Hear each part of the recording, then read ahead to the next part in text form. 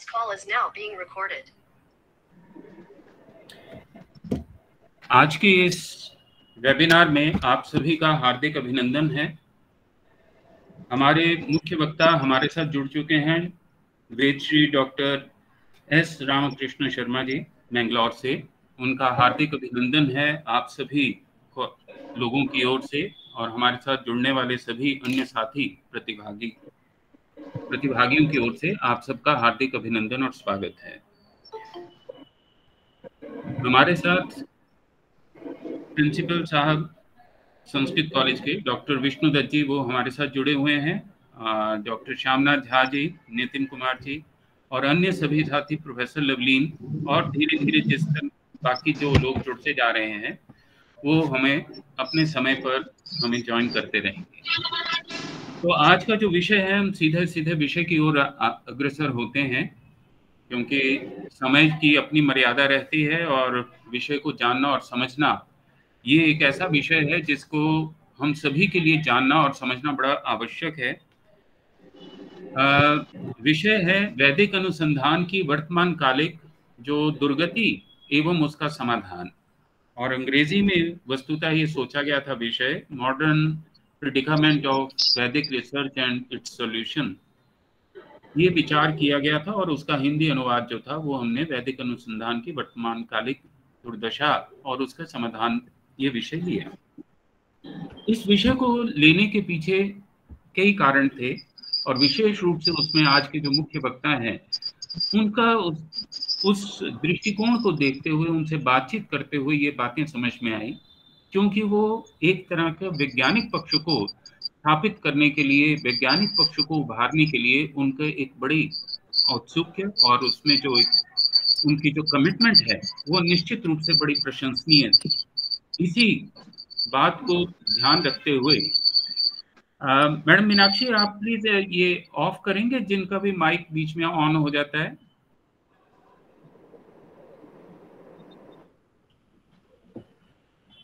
Please आप लोग अपना माइक ऑफ रखिएगा, अन्यथा वो जो बीच में डिस्टरबेंस करेगा। डॉक्टर श्यामनाथ जी प्लीज अपना माइक ऑफ कर लीजिएगा।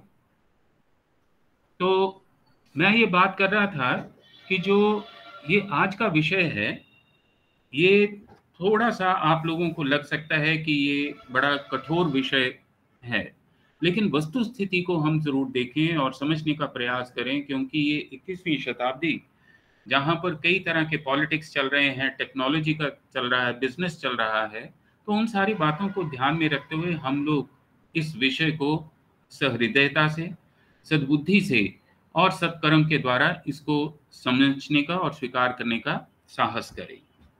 तो सीधे विषय की ओर आते हैं और फिर मैं आपका परिचय जो है, आप लोगों का परिचय आज के मुख्य वक्ता के साथ करवाऊंगा। जैसा कि आप अपनी स्क्रीन पे देख पा रहे हैं कि हम जब वैदिक अनुसंधान की बात करते हैं तो उसके दो पक्ष हैं। एक आप एक्स एक्सिस और वाई एक्सिस पे देखें तो वाई एक्सिस पे देखेंगे कि वेद के विरुद्ध या वैदिक संस्कृति के विरुद्ध सेकुलरिस्टों, लिब्रांडुओं और कम्युनिस्टों के आख्यानों ने बहुत सारी चुनौतियां हमें दी हैं। वो उनका खंडन करने के लिए भी हमें वैदिक अनुसंधान की दिशा थोड़ी सी बदलनी होगी, क्योंकि अभी तक इस तरह का वैदिक अनुसंधान हम लोग नहीं कर रहे जहां पर हम सेकुलरिस्टों और लिब्रांडुओं के जो आख्यान हमारे विरुद्ध किए गए हैं उनको हम चुनौती दें और उनका खंडन करें।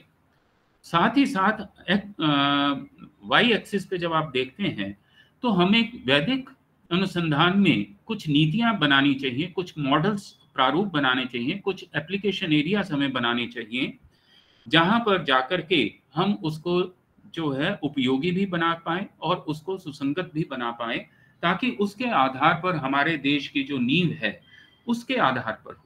सांस्कृतिक दृष्टि से वेद पर आश्रित है, लेकिन उसके बीच में हमारे साथ आके जुड़ गया है संविधान, इंडियन कॉन्स्टिट्यूशन, जिसकी हम चर्चा अभी बाद में लेंगे बहुत संक्षेप में।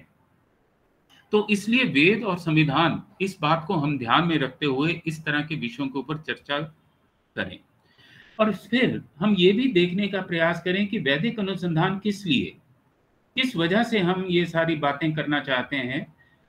उसके पीछे एक कारण है, वो कारण है कि हम चाहते हैं कि हम एक डायरेक्टेड चेंज सोसाइटी में ला सकें, निर्देशित परिवर्तन ला सकें, इसलिए हम ये सारी बातें करना चाहते हैं। और उन निर्देशित परिवर्तनों से अभीष्ट क्या है? मंगल, लोक कल्याण और श्रेयस, जैसे जो भी आप कहना चाहें। दूसरा, लोक संग्रह, जिसको आप जानते हैं कि इस वक्त सोसाइटी बिखर रही है, कभी किसी तरह के संप्रदायों के लोग अपना झंडा उठा लेते हैं, कभी किसी तरह की समस्याएं खड़ी होती हैं। और तीसरा जो पक्ष है जिसको जानने और समझने की जरूरत है, वो है पुरुषार्थ का। तो वैदिक अनुसंधान की ये 3 दिशाएं जो हैं, इनमें परिवर्तन लाने के लिए समाज में इन लक्ष्यों को ध्यान में रख करके हमें वैदिक अनुसंधान की ओर अग्रसर होना चाहिए।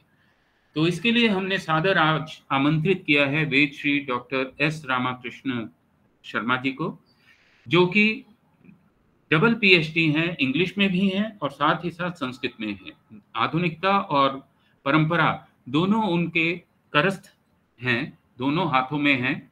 और साथ ही वो फॉर्मर प्रोफेसर रहे हैं इंग्लिश के, लेकिन उसके बाद वो फाउंडर और मैनेजिंग ट्रस्टी बने Indian scientific heritage trust Mangalore में, कर्नाटक में जो स्थापित है। और वो बहुत बढ़िया काम कर रहा है, जिसके विषय में मैं आप लोगों को थोड़ा सा परिचय देना चाहूँगा। 14 वर्ष उन्होंने एक्टिव सोशल सर्विस की है। आप लोग अपनी स्क्रीन पे देख सकते हैं। मैं सारा कुछ नहीं पढ़ना चाहता, केवल आप लोगों को बताना चाहता हूँ। पढ़ आप अपनी स्क्रीन पे ले लीजिए। 14 वर्ष तक वो इधर उधर ज्ञान के मार्ग पर अग्रसर रहे, हिमालय में भी गए, पूरे देश का भ्रमण किया। और फिर उसके बाद उन्होंने अपनी जो औपचारिक शिक्षा है, प्रशिक्षण है, वेदांत, योग और संस्कृत के विषय में, वो महामहिम स्वामी दयानंद जी महाराज से उन्होंने ग्रहण की, जो कि चिन्मय मिशन में विद्यमान थे, उनसे जुड़े हुए हैं। और फिर उसके बाद उन्होंने बहुत सारा जो कार्य किया है, वो decoding Veda Vidya and Indian traditional sources for rediscovering Indian scientific heritage. तो डॉक्टर साहब का सारा जो बल है, सारे के सारा जो ध्यान केंद्रित है, वो इंडियन साइंटिफिक हेरिटेज की ओर है, जो वेद आश्रित है। इसके साथ साथ जो उन्होंने कमेंट्रीज भी लिखी हैं मलयालम में, और फिर उसके बाद उन्होंने गो सावित्री स्तोत्रम लिखा है, जो पब्लिश हो गया है। और कन्नड़ा में भी उनकी कई कंपोजिशंस हैं जो पब्लिश हुई हैं, तो आप अपनी स्क्रीन पे देख सकते हैं। इसके अतिरिक्त उनके जो कार्य हैं, जिसमें उन्होंने वेस्टर्न यूनिवर्सिटी जो स्वीडन की है, उसके साथ उन्होंने MOU टाई अप करवाया है, RDL टेक्नोलॉजीज लिमिटेड सह्याद्री के। और साथ ही साथ योग संस्कृतम यूनिवर्सिटी फ्लोरिडा के साथ उन्होंने मिलकर के लैंग्वेज जो है developing language appropriate technology for Indic languages without रोमनाइजेशन, कि अंग्रेजी में आपको लिखने की जरूरत नहीं है, आप सीधा सीधा जो है वो हिंदी संस्कृत में आप टाइप कर सकते हैं, अपना काम कर सकते हैं। उस तरह का उन्होंने कीबोर्ड जो है उनके साथ मिलकर के विकसित किया है। इसके साथ ही वो उनके ऊपर वेद श्री ये सम्मान उनको दिया गया है, उनसे सम्मानित किया गया है, जो कि नाद वेद अध्ययन केंद्र बेंगलोर और वेव्स बेंगलोर चैप्टर के द्वारा उनको दिया गया है और सम्मानित किया गया है उनके कार्यों के लिए। और उसके अलावा डॉक्टर शर्मा रिप्रेजेंट्स विवेकानंद केंद्र Kanyakumari as nominated member of Indian योग एसोसिएशन कर्नाटका चैप्टर।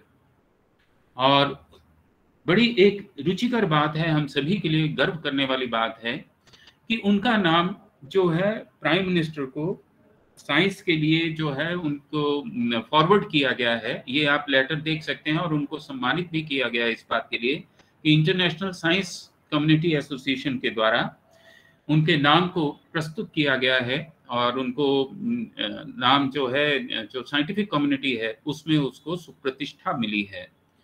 तो ये आप देख सकते हैं कि उनकी कितनी उपलब्धियां हैं। इंग्लिश, संस्कृत और साइंटिफिक अप्रोच, ये निश्चित रूप से उनकी उपलब्धियां हैं। और आज ऐसे ही वक्ता को हम सभी को सुनने का मौका मिलेगा। लेकिन उससे पूर्व मैं 2-3 बातें, इससे पूर्व कि मैं मुख्य वक्ता को सादर आमंत्रित करूं, 2-3 बातें आप लोगों के साथ साझा फिर करना चाहता हूं।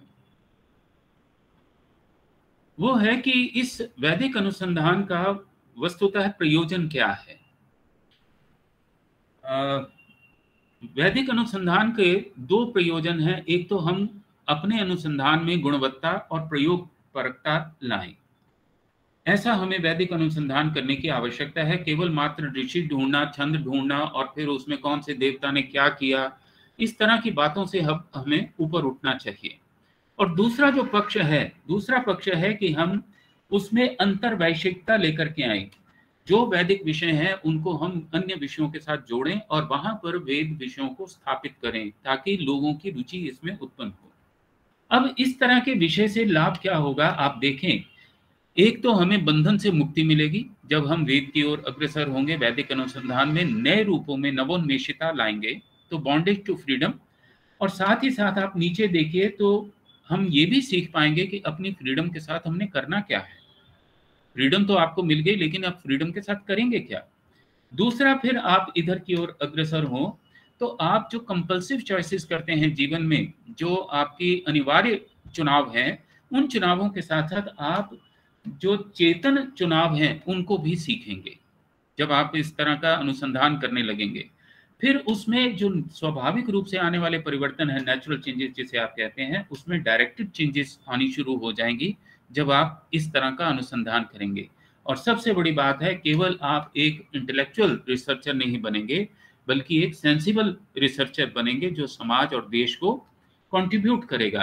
केवल डिग्री के लिए आप रिसर्च नहीं करेंगे, समाज के हित के लिए आप समाज के लिए हितकारी और उपयोगी इस तरह का रिसर्च और अनुसंधान आप करेंगे।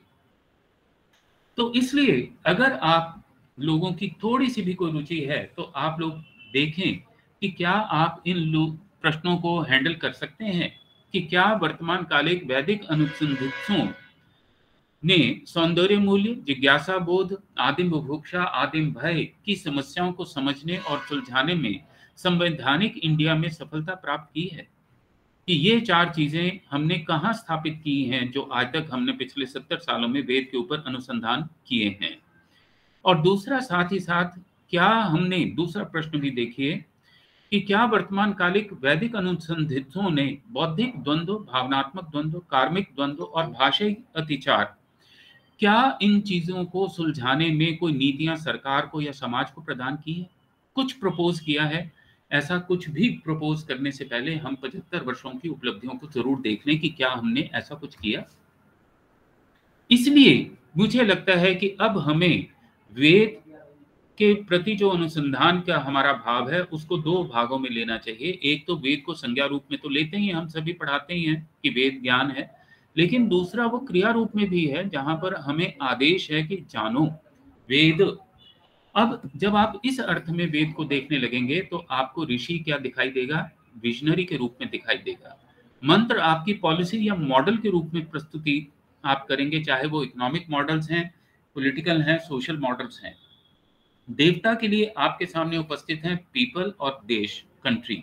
छंद आपका कॉन्स्टिट्यूशन होगा, बल्कि संविधान को हमें छंद से ही जो है वो निरस्त करना चाहिए। और विनियोग उसके बाद है एप्लीकेशन, जिसमें 9 डोमेन्स हैं।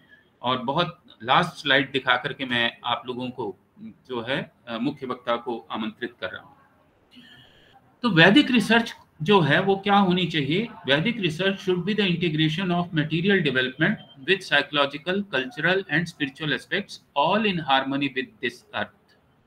और कौन कौन से उसके पक्ष होने चाहिए, साइकोलॉजिकल वेलबींग, मनस्वस्थता, हेल्थ, आरोग्य, यूज ऑफ टाइम, सामाजिक गतिशीलता, कम्युनिटी वाइटलिटी जिसे हम कहते हैं, एजुकेशन के ऊपर, कल्चर, संस्कृति, एनवायरनमेंट, पर्यावरण, गवर्नेंस, सुशासन और स्टैंडर्ड ऑफ लिविंग, जीवन स्तर हम लोगों का क्या हो। तो इन 9 विषयों को ध्यान में रखते हुए हम लोगों को आगे के जो अनुसंधान है, वैदिक अनुसंधान, अगर वो करेंगे तो वो उपयोगी, सार्थक और प्रभावी हो पाएगा। अन्यथा हम सभी जो है वो ऋषि ढूंढते रह जाएंगे और ऋषि का कोई उपयोग, छंद का कोई उपयोग, उस ज्ञान का कोई हम उपयोग नहीं कर पाएंगे। तो इसलिए मैं इन सारे विषयों को आपका ध्यान इन विषयों की ओर अग्रसर करना चाहता था, एकाग्र करना चाहता था, ताकि अब हम साइंटिफिक ट्रेडिशन की ओर अग्रसर हों कि वेद में जो साइंटिफिक ट्रेडिशन है वो क्या है, कैसे उसको देखा जाए, उसके विषय में कैसे अनुसंधान किया जाए, इन सब बातों को हम समझने की कोशिश करेंगे। और उसके बाद हम खुली चर्चा लेंगे, आपके सवाल लेंगे, आपके आक्षेप, टिप्पणियां, असहमति जो भी हो उसके लिए आप सभी का हार्दिक अभिनंदन और स्वागत रहेगा।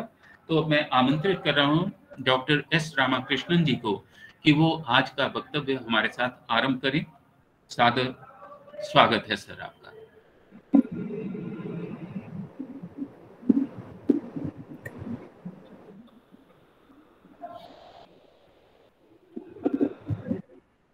Hari Om. Hari Om. Am I audible? Yes, sir, you are audible. Yeah.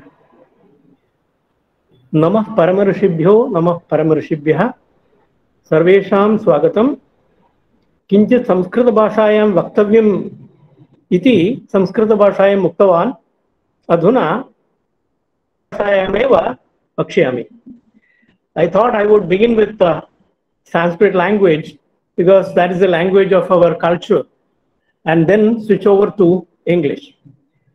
Well, let me begin with a mock serious statement, which was actually part of the title I had given, and because the title was a little long, so I was suggested to make it shorter. Then I came to the title, Modern Predicament of Vedic Research and its Solution.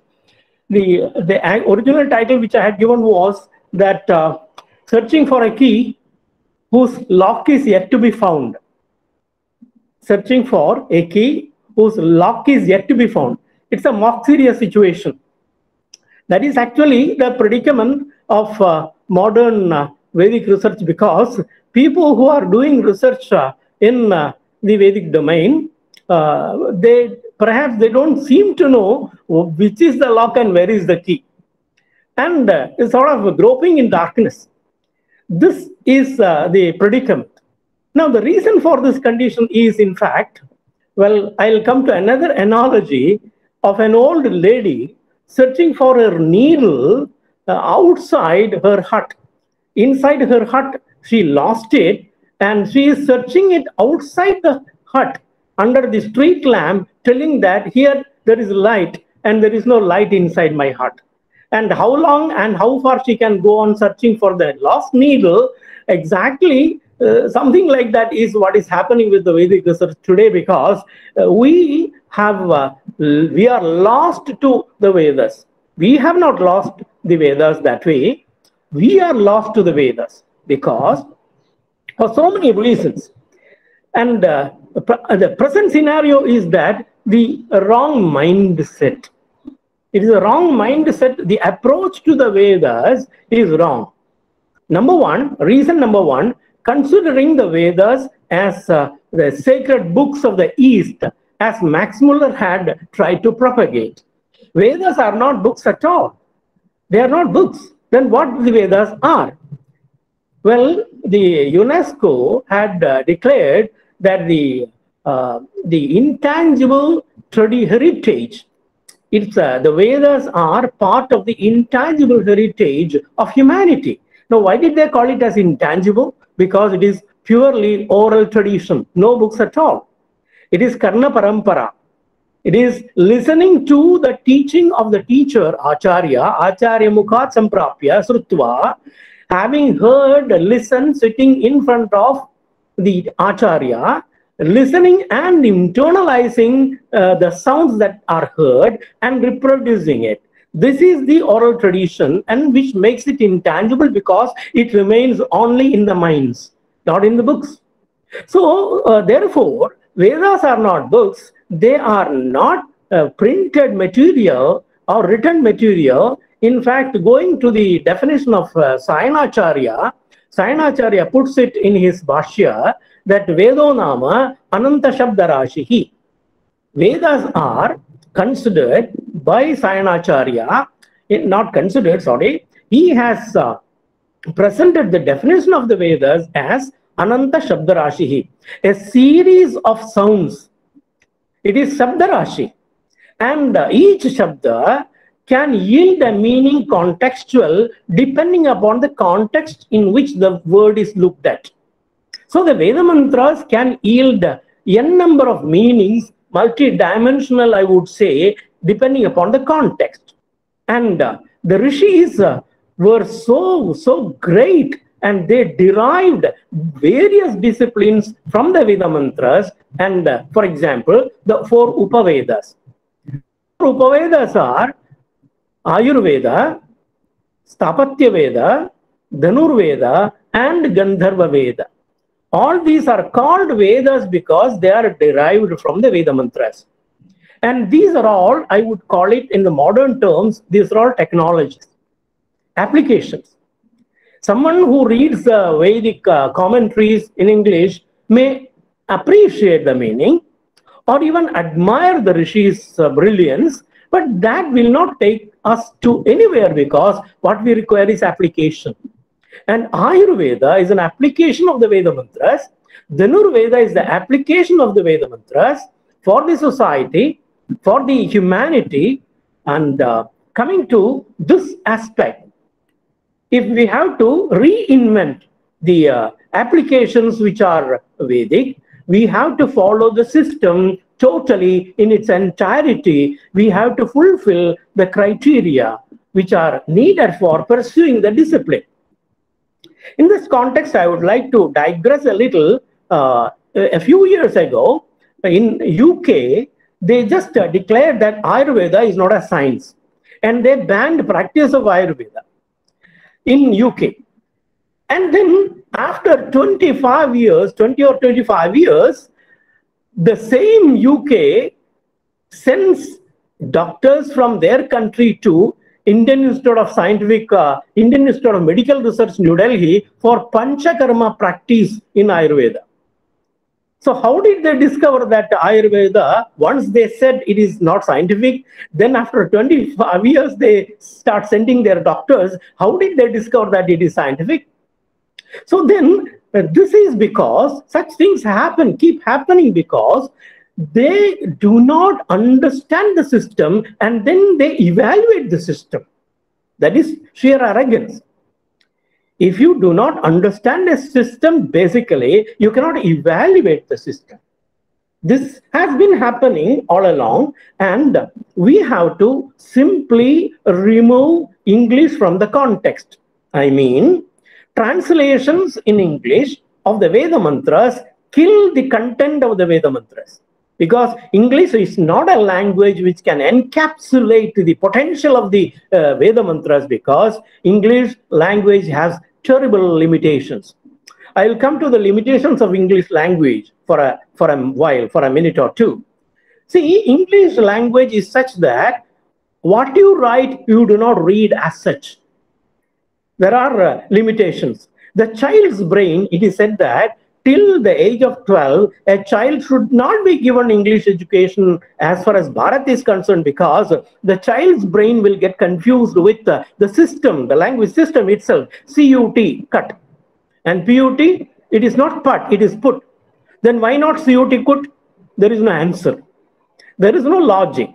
But it's a convention. So like this, the language has got a number of limitations, and it cannot give varieties of meanings, derivative meanings as Sanskrit can, because Sanskrit we have to understand not as an ordinary language, it is Sanskritam. Bharatasya pratishte dve Sanskritam Sanskritistadha.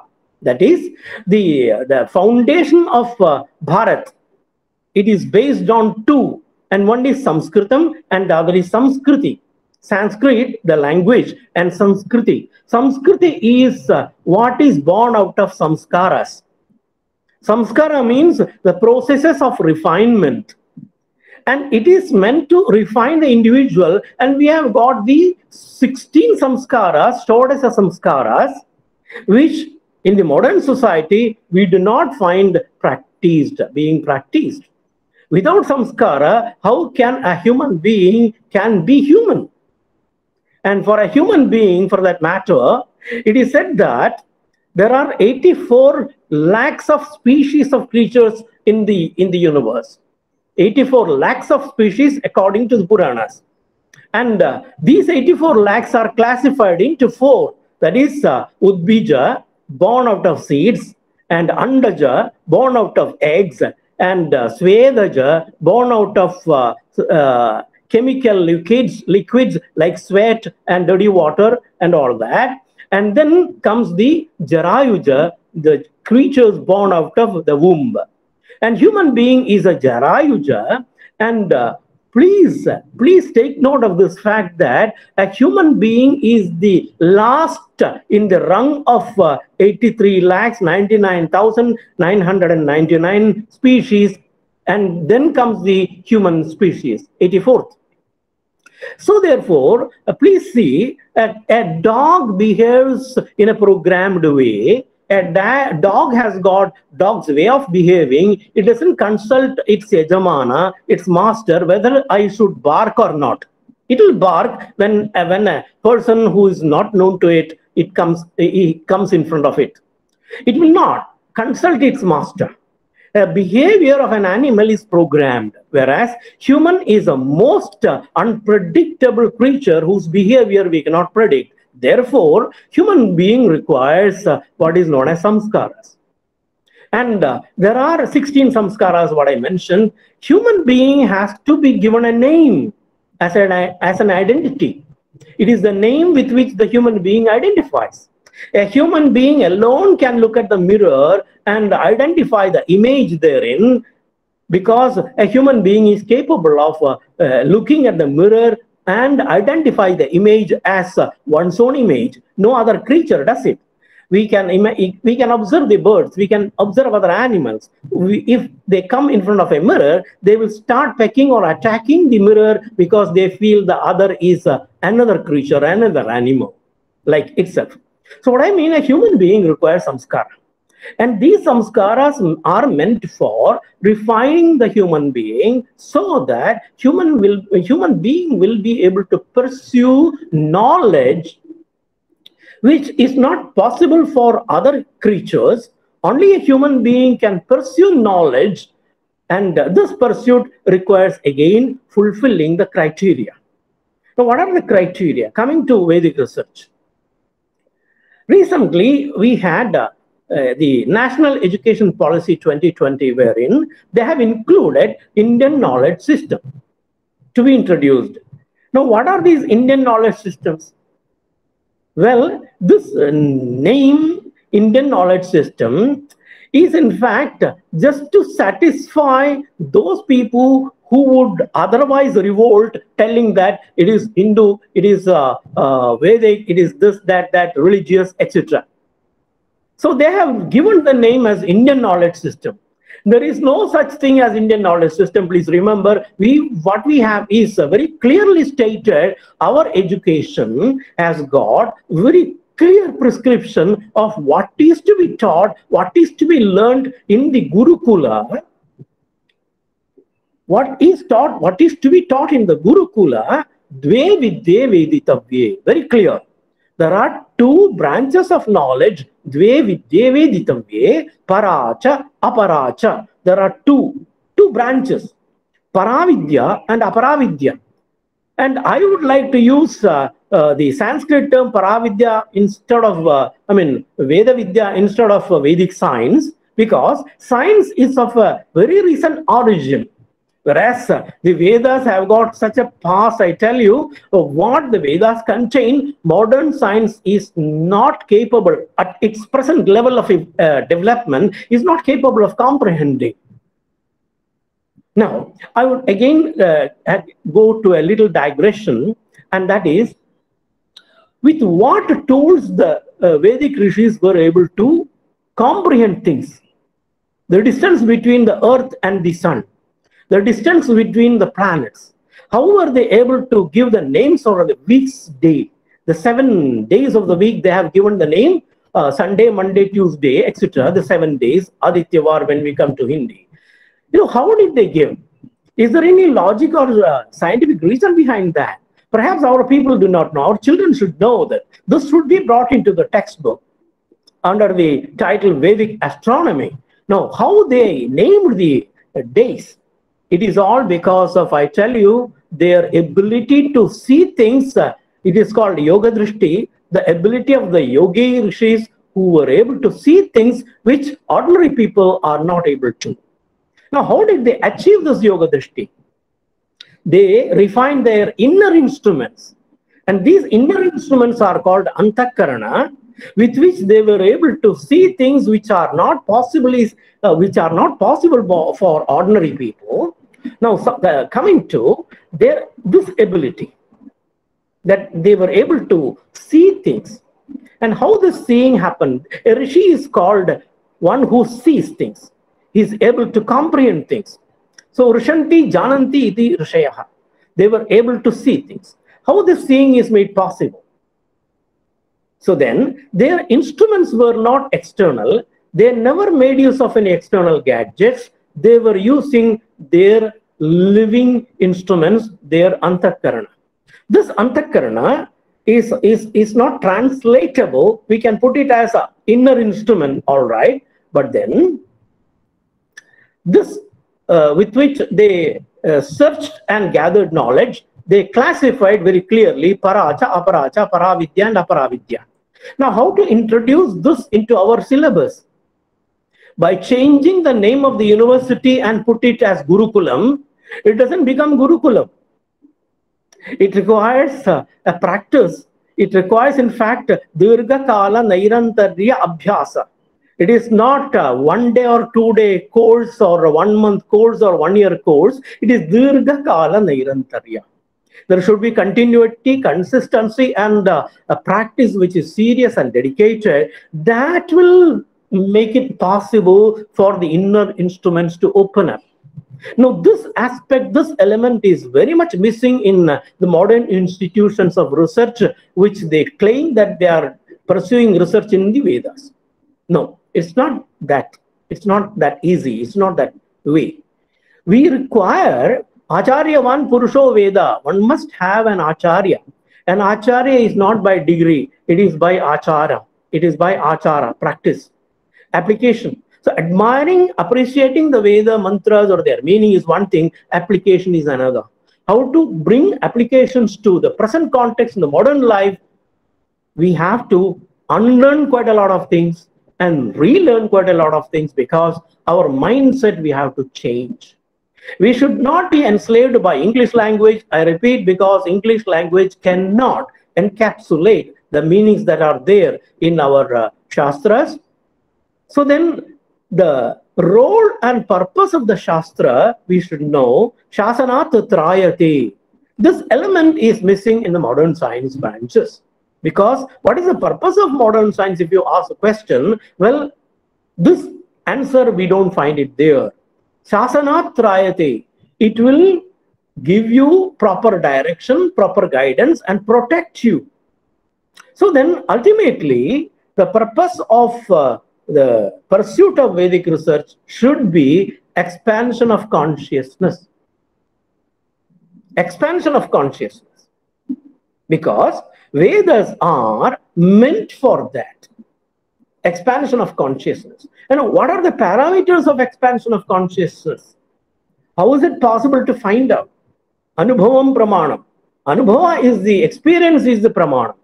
In this context, I would like to bring in a beautiful sutra which I read in one of the Ayurveda texts, which I don't have presently with me, but I remember the sutra. It's beautiful. It tells you that there are 4 categories of doctors. And who are these 4 categories? A grade doctor, number 1 doctor, who is a best Bishagvara, Darshana Matrena Roga Nirnaya Samarthaha. A doctor who is capable of diagnosing the patient by seeing, looking at the patient. He is Darshana Matrena Roga Nirnaya Samarthaha. He is the best doctor. Do we have such Vaidyas? Yes, we do have. I have met a very few who are capable of doing this. And we should know what are the parameters by which they are able to do it. They are able to do it.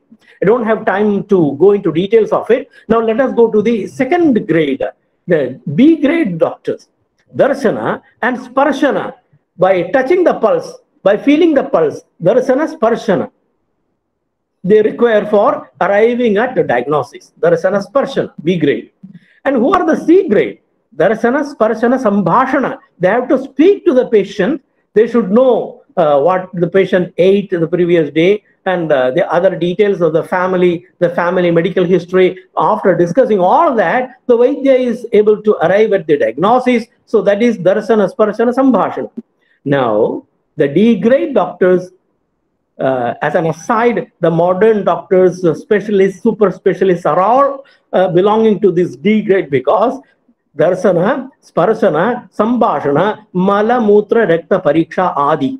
Those who require for a simple headache, Malamutra Pariksha and Rekta Pariksha and MRI scan, and then they will come to tell you that you don't have a problem, you have a simple common headache. So please see that. Similarly, there was a context elsewhere when I was telling that I don't require PowerPoint because if there is power in the point I am presenting, why should I have a PowerPoint which will distract the attention of the audience?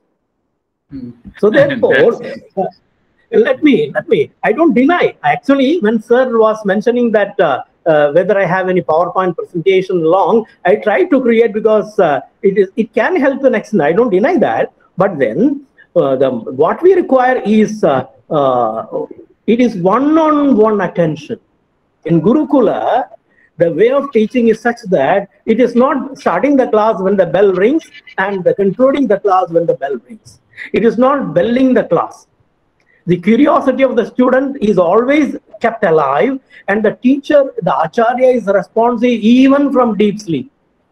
Even when he is in deep sleep, if a shishya comes and asks a question, quickly the answer comes even from sleep. That is an acharya who is capable of responding to the demands of the requirements of the shishya. We require that kind of a campus today where communication takes place, living close to Mother Nature, and learning becomes as simple and easy as breathing. Then Vedic research is possible, and then we can think of applications which can be brought to the modern day life and which can really help the society from the insights which we can gather from proper adequate pursuit of the Veda mantras. And before concluding, I would like to mention that I am always willing and ready to create topics relevant to modern context in various branches of modern science disciplines, and we can connect it to the Veda mantras, and we can come out with really practical and applicable things which are helpful for the society, but only for which we require direct online, not online virtual contact, but direct real-time, real-space contact. I pray that such contacts will emerge from this session, and we will have more time to meet in person and discuss things further. And with these words, I conclude, and it is not that I have completely exhausted the areas which I wanted to exhaust. It's only first of its kind that we have interacted with. I will always look forward for context for taking up specific problems and specific topics to discuss further. Thank you for the opportunity. Namaste to all of you. मेरे पास धन्यवाद के शब्द कम है sir. जिस तरह से you have made a presentation beautiful, very logical, very sensible thing you have presented. I'm really grateful to you for this. This is one of the best lectures I have heard on this scientific approach to the Vedic studies. So मुझे लगता है कि अभी बहुत कुछ ऐसा था जो जिन पक्षों को, जिन विषयों को मुझे लगता है अभी आप छू सकते थे, लेकिन आपने अपने वक्तव्य को बड़ा सीमित रखा है.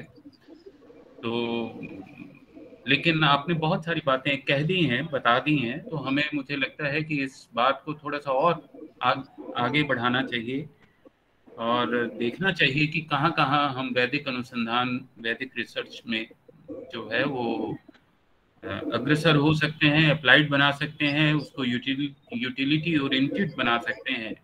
तो ये बातें आपके साथ हम सीखेंगे और कोई ना कोई कार्यशाला इस तरह की अगर हम लगा पाएँ तो निश्चित रूप से उसको हम देखेंगे, उसका कोई व्यवस्था देखते हैं कि जिससे कि एक कोई कार्यशाला इस विषय के ऊपर लगा सकें, वर्कशॉप. इससे पूर्व की मैं मंच जो है वो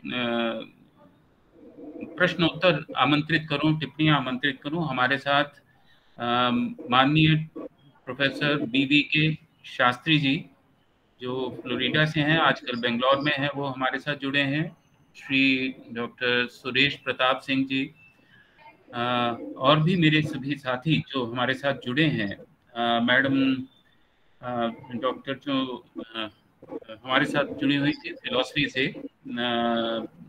गौतम बुद्ध यूनिवर्सिटी से मैडम जुड़ी हुई थी, बारिक शायद डिस्कनेक्ट हो गई हैं, लेकिन और भी जितने हमारे साथी साथ जुड़े हुए हैं, यदि उनके कोई प्रश्न हैं तो मैं उससे उनको आमंत्रित करने से पूर्व, उनको टिप्पणियां आमंत्रित करने से पूर्व दो एक बातें आपके साथ और शेयर करना चाहता हूँ। डॉक्टर साहब, आपके लिए, रामकृष्ण जी शर्मा जी, आपके लिए विशेष रूप से वो ये कि हम लोगों ने कुछ एक काम करने का प्रयास किया सोशल साइंसेज की फील्ड में। एग्जैक्टली उस तरह से साइंटिफिक तो नहीं हम कह सकते, लेकिन जो न्यू एजुकेशन पॉलिसी आई थी तो उसका हमने सर्वे जो है वो वैदिक जो प्रश्नोत्तर हो सकते हैं, प्रश्नों के आधार पर हमने उसका सर्वे करने का प्रयास किया है, ताकि हम संस्कृत के आधार पर, वेद के आधार पर न्यू एजुकेशन पॉलिसी का मूल्यांकन कर सकें। तो आप अगर इसको देखें यहाँ पर, तो आप अपने, बहुत ब्रीफली मैं आप लोगों को बता रहा हूँ कि जितने भी यहाँ पे प्रश्न बनाए गए हैं सारे के सारे वेद से लिए गए हैं, नीचे रेफरेंस दिए हुए हैं प्रत्येक प्रश्न का, केवल क्या हमने अपनी ओर से लगाया है, लेकिन बाकी सारे के सारे जो हैं वो प्रश्न हमने लिए हैं लोगों, वेदों से, और फिर उसके आधार पर हमने लोगों को भेजा है और सर्वे किया है, और उसके आधार पर हमने निष्कर्ष निकालने की कोशिश की है कि जो न्यू एजुकेशन पॉलिसी है वो कितनी रेलेवेंट है और कितनी भारत के अनुकूल है। इसी तरह से हमने एक और प्रयास किया था कि गुड गवर्नेंस का मॉडल हम वेदों के आधार पर बनाएं और उसके आधार पर हम मोदी की गवर्नेंस को इवेल्युएट करें। क्योंकि ये मैं इसलिए आपसे साझा कर पा रहा हूं क्योंकि नितांत आप मेरे अनुकूल व्यक्ति हैं, जो मैं चाहता था कि इस तरह का कोई काम होना चाहिए, और वही आपने प्रस्तुत किया है आज, और बिल्कुल उसको साइंटिफिक पर्सपेक्टिव में कर दिया है, लेकिन मैं सिर्फ सोशल साइंसेस तक रुका रह गया। लेकिन आप ये देखिए, अश्वपति आख्यान छांदोग्य उपनिषद से न में स्तेनो जनपदे, हम क्यों नहीं मोदी की गवर्नेंस को इसके आधार पर एवेल्युएट करते कि मोदी इस तरह का एक गवर्नेंस चाहता है। तो इसी बात को ध्यान में रखते हुए हमने आगे भी कोशिश की थी कि वो मोदी कौन से संस्कृत शास्त्रों के लॉज को फॉलो कर रहा है, कौन से उसके अंडरकरंट्स हैं जो संस्कृत शास्त्रों से आ रहे हैं। इसलिए हमने किरातार्जुनियम से, दश कुमार चरित से भी हमने एक क्वेश्चनेयर डिजाइन और डेवलप किया और लोगों को भेजा कि भाई आप अपने कमेंट्स दीजिए, आप निंदा करना चाहते हैं निंदा करें, लेकिन उसका कोई तथ्य तो होना चाहिए। ओपिनियन से काम नहीं चलाइए, तथ्यात्मक हो।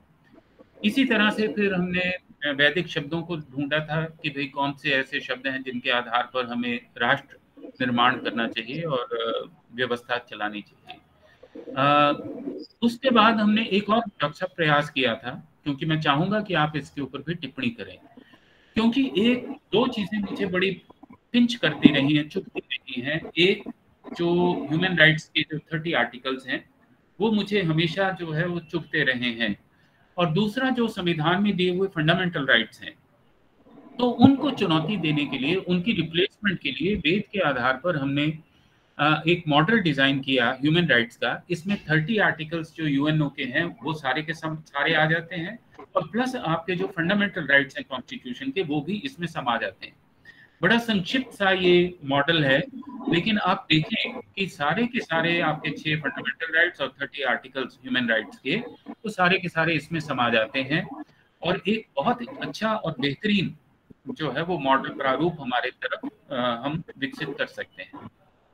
तो ये सारी चीजें जो हैं, ये मैं जरूर चाहता हूं कि इन चीजों के बारे में हम लोग बात करें, और निश्चित रूप से अगर हम सोशल साइंसेस की ओर से अगर हम वैदिक रिसर्च को अगर परस्यू करें तो इन 9 डोमेन्स के ऊपर हमें काम करना चाहिए। अन्यथा केवल उसमें से हमने ये ढूंढ लिया कि भाई वेद में ऋषि कौन से हैं, कितने मंत्र हैं और कितने शब्द हैं, ये करने के लिए पहली पीढ़ी की हमारी, और उनके प्रति हम आभारी हैं, उनके प्रति धन्यवाद ज्ञापित करते हैं, चरण स्पर्श करते हैं उनका। लेकिन अब हमें अग्रसर भी होना है, केवल उसी को दोहराते जाना ये हमारा लक्ष्य नहीं हो सकता। हमें अपनी चुनौतियों को समझना होगा, अपने समय को समझना होगा, और फिर उसके आधार पर हम इन विषयों को ऊपर काम करें। और इकोनॉमिक्स के लिए, पॉलिटिक्स के लिए, सोशल साइंसेस के लिए हम अपने मॉडल वेद पर आश्रित प्रस्तुत करें और उसको सुस्थापित और सुप्रतिष्ठित करने का प्रयास करें।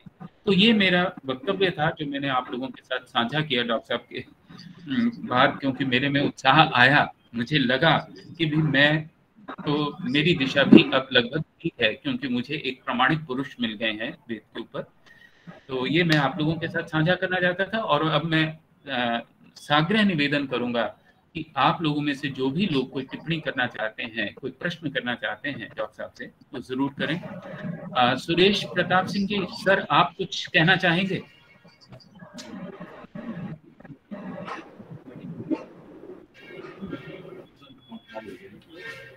ये चल रहा है सुरेश जी। सर 10 मिनट तक दे सकूंगा यार, तो ये दे दो ना, फिर वही तो है यार,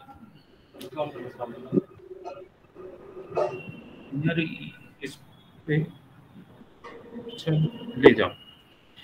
जी एक सेकंड में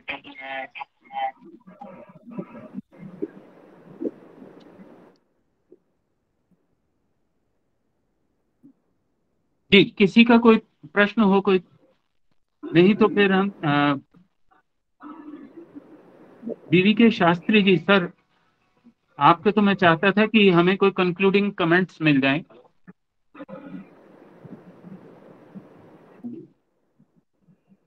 सर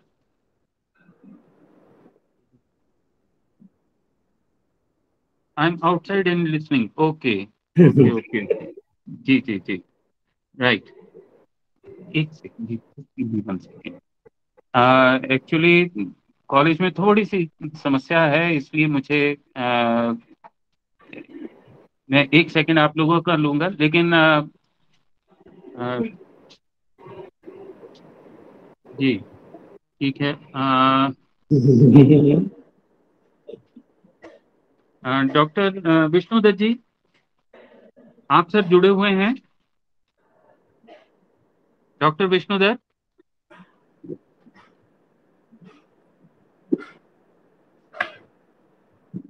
जी,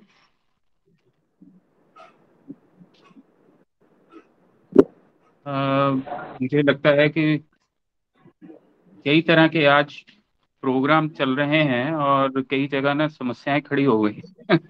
एक्चुअली आज 2 मीटिंग्स भी साथ में हैं और साथ में जो ये जो दूसरा फेस्टिवल है वो भी हमारे साथ है जुड़ा हुआ, तो उस वजह से ये समस्या हमारे साथ हो गई है।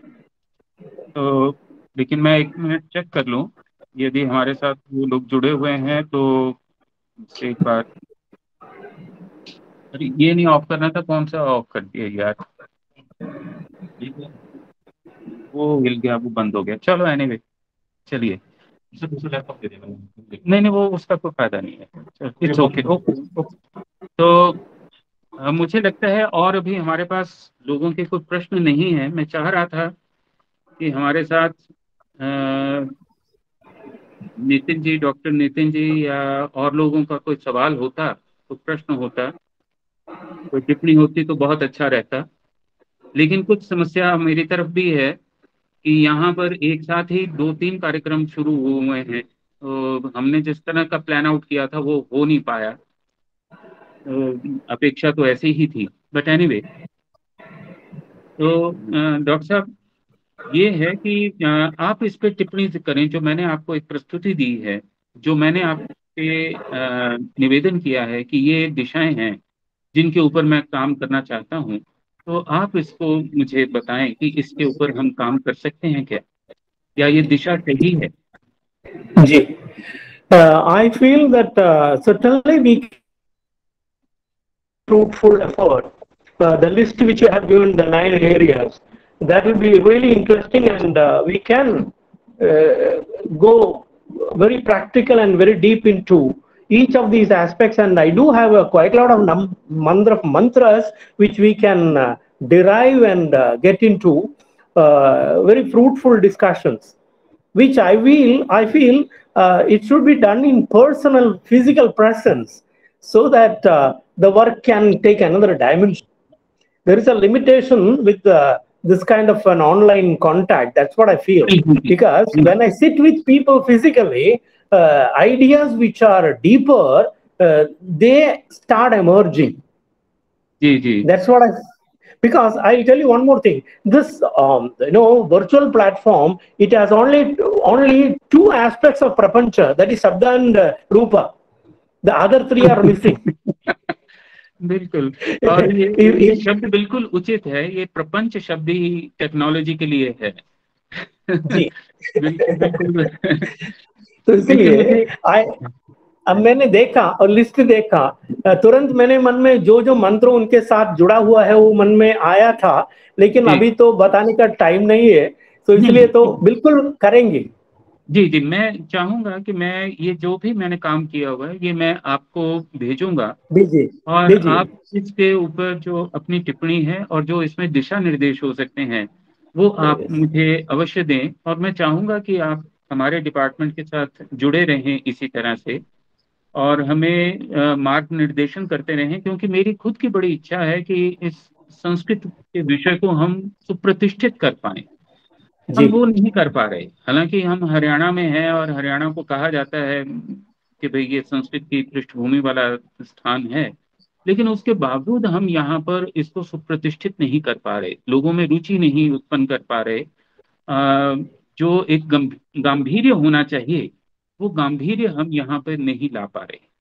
तो इसलिए आप जैसे विद्वानों की, शास्त्री जी जैसे विद्वानों की, मैं उनसे भी अभी बात करूंगा, चर्चा करूंगा। मेरे मन में था ही पहले भी, लेकिन मैं बात नहीं कर पाया उनसे, लेकिन अब मैं करूंगा, क्योंकि अब मुझे कुछ परिप्रेक्ष्य भी स्पष्ट हो गए हैं, विषय भी कुछ और स्पष्ट हुए हैं, तो अब मैं उनके साथ चर्चा भी करूंगा और आपके साथ संपर्क में रहूंगा कि आप हमें और इस विषय में दिशा निर्देश दें, और एक्चुअल जो साइंटिफिक कम्युनिटी है उसके साथ मिलकर के हम क्या काम कर सकते हैं। सोशल साइंसेज में मुझे दिखाई देता है कि हम कर सकते हैं, लेकिन और इसमें काम करने की आवश्यकता है, और इसको ट्यून अप करने की जरूरत है, और इसको सिंक्रोनाइज करने की जरूरत है, ताकि हम पॉलिसीज और मॉडल्स ऐसे लाएं जिससे कि हम वेस्टर्न मॉडल्स और पॉलिसीज को रिप्लेस कर सकें। मेरी हृदय की इच्छा है कि हम इकोनॉमिक्स में वैदिक इकोनॉमिक्स को लाएं, हम पब्लिक एडमिनिस्ट्रेशन में वैदिक पब्लिक एडमिनिस्ट्रेशन के कॉन्सेप्ट्स को एडप्ट कराएं, पॉलिटिकल साइंस में करवाएं, और जितने भी विषय हैं, लेकिन अभी तो सक्सेसफुल नहीं हो पा रहे, और वो हो सकता है कि हमारा अपना ही ज्ञान की जो सीमा है वो उसमें बाधा बन रही हो, लेकिन निश्चित रूप से आप जैसे विद्वानों का सहयोग मिलेगा, दिशा निर्देश मिलेगा, तो मैं उसमें अग्रसर हो पाऊंगा। जी, आप कुछ पुस्तक? जी, in fact, this is a wonderful collection of Vedic foundations of Indian management. It's a collection of 68 papers published from Haridwar, and this was done by Dr. Sunita Singh Sengupta, who is a management studies chairperson, New Delhi University. And it's a very beautiful volume, first of its kind, published by her, and it contains good references, and papers are of good standard. So this is one thing which I wanted to refer. I will send you the details. Please do share it. So I will place an order for this. क्योंकि management में भी we have worked on management also, leadership also, कि कितनी तरह की हो सकती है.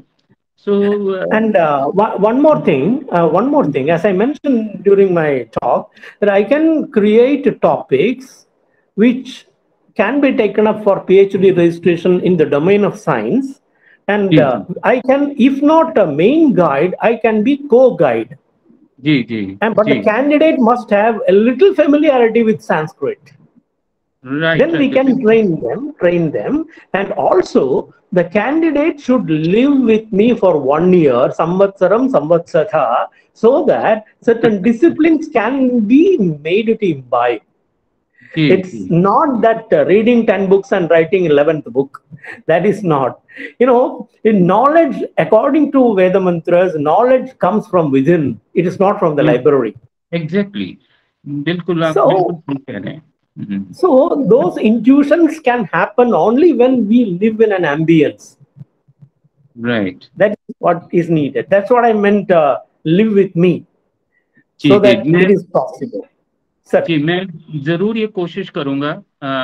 बाकी यहाँ जो मेरे आसपास की 2-3 यूनिवर्सिटीज हैं और जहाँ पे ये संपर्क है मेरा थोड़ा सा, मैं उन लोगों से जी बात अवश्य करूंगा कि वो हमें बताएं कि अगर इस तरह का वो कुछ संभावना है, उनके कुछ छात्रों में इस तरह की कोई रुचि है, तो निश्चित रूप से मैं उनसे बात करूंगा कि गुरु नानक देव यूनिवर्सिटी, पटियाला यूनिवर्सिटी और चंडीगढ़ यूनिवर्सिटी हैं, कुरुक्षेत्र यूनिवर्सिटी है, इनके टीचर से मैं बात करूंगा। बाबा मसनाद यूनिवर्सिटी रोहतक पे? जी जी जी, वो भी है हरियाणा में, लेकिन मेरा उससे कोई संपर्क नहीं है। कोई डायरेक्ट उनके कांटेक्ट में नहीं हूँ मैं, लेकिन इन अच्छा 4 यूनिवर्सिटीज के साथ में कांटेक्ट में हूँ। जी और even I can talk to the JNU people also. वहाँ पे संस्कृत डिपार्टमेंट में वो लोग थोड़े से उत्सुक भी रहते हैं और उन्होंने अच्छा कुछ नए प्रयोग भी किए हैं, पर्टिकुलरली कंप्यूटेशनल संस्कृत को लेकर के। जी। तो I will certainly talk to them.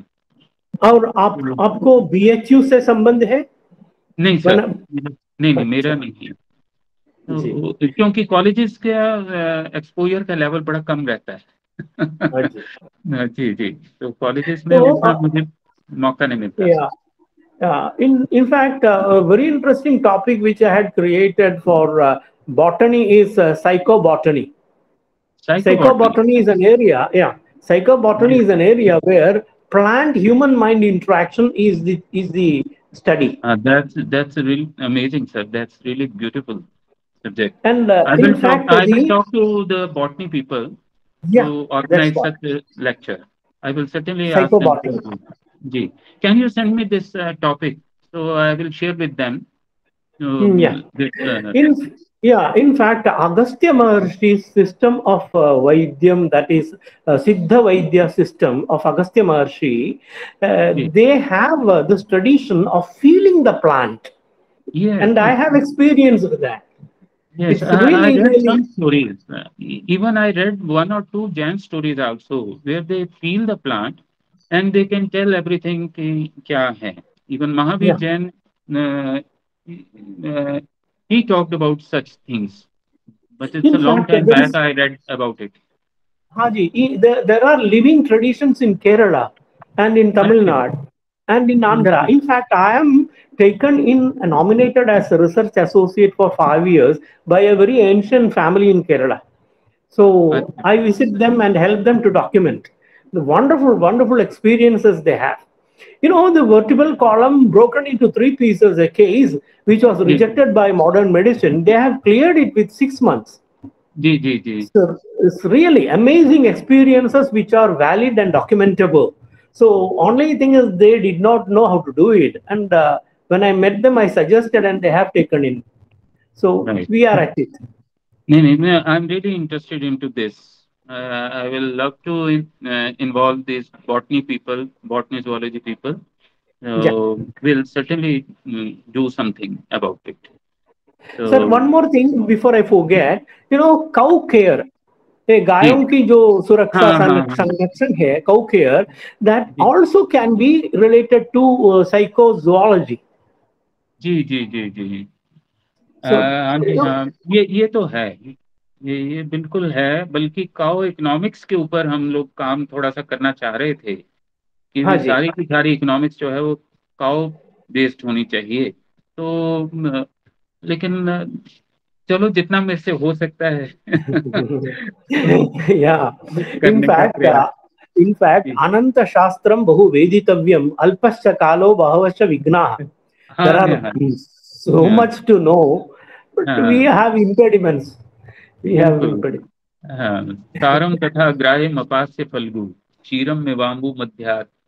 Ji, Yeah. ठीक है। सुरेश जी, आप कुछ कहना चाह रहे थे? अपने को अनम्यूट करके आप, यू कैन प्लीज, ताकि फिर हम उसके बाद कंक्लूड करें इसको। आप अनम्यूट कीजिए सर, पहले अनम्यूट कीजिए सर,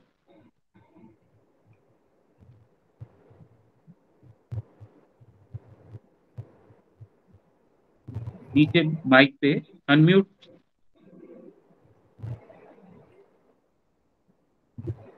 सुरेश जी कुछ कहना तो चाह रहे हैं, लेकिन अभी सर अनम्यूट करना पड़ेगा आपको।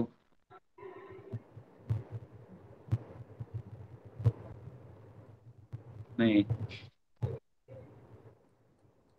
नीचे एक माइक का निशान है सर, उसके ऊपर एक बार क्लिक कर दीजिए, बस टैप कर दीजिए उस पे। यहाँ कैमरे और इसका निशान है, नहीं हो पा रहा। तो चलिए, आज के इस वक्तव्य के लिए हम इसको कंक्लूड करते हैं धन्यवाद ज्ञापन के साथ। और आज बहुत संख्या में हमारे साथ लोग तो नहीं जुड़ पाए, क्योंकि एक साथ कार्यक्रम कई कॉलेज में चल रहे हैं, और कई जगह पर जो है वो टैलेंट शो चल रहा है, और कई जगह जो मीटिंग्स हैं, तो इस वजह से जितनी अपेक्षा थी और जितने लोगों को मैं, जिन्होंने कहा था, वो उतने नहीं जुड़े। लेकिन रिकॉर्डिंग हमारे पास उपलब्ध हो गई है, तो हम रिकॉर्डिंग शेयर करेंगे, यूट्यूब पर भी डाल देंगे, और आप लोग जो हैं उनको देख भी सकते हैं।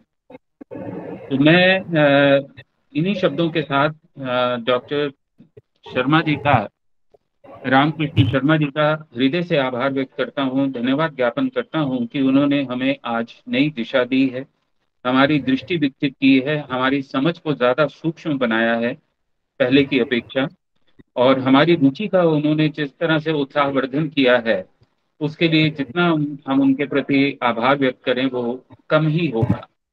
और निश्चित रूप से मैं उनके प्रति एक आग्रह करना चाहूंगा बड़ी विनम्रता के साथ, कि वो हमारे साथ जुड़े रहें, अपनी कृपा दृष्टि हमारे पे बनाए रखें, और हमें समय समय पर निर्देशित करते रहें कि हम किस दिशा में चलें।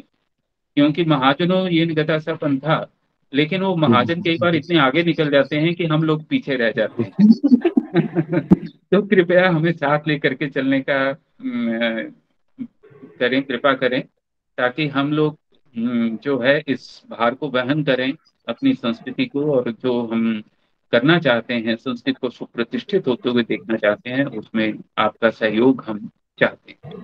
तो इसी के साथ हम सभी साथियों का धन्यवाद करते हैं, जितने भी लोग जुड़े, और विशेष रूप से बीबी के शास्त्री जी का, और मैं उनके साथ दोबारा बात करूंगा, और सुरेश प्रताप जी का, मैडम बारिक का, और जितने भी हमारे साथ साथी जुड़े, सभी का बहुत बहुत आभार, धन्यवाद।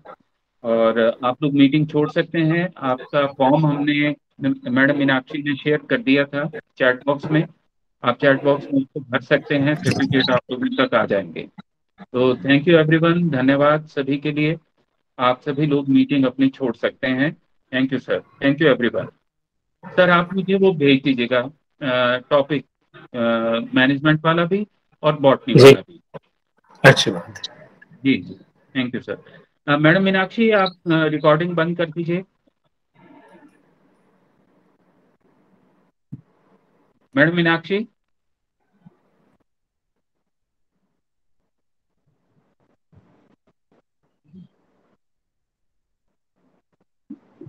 ठीक है एवरीवन। हेलो हेलो, हाँ जी सर।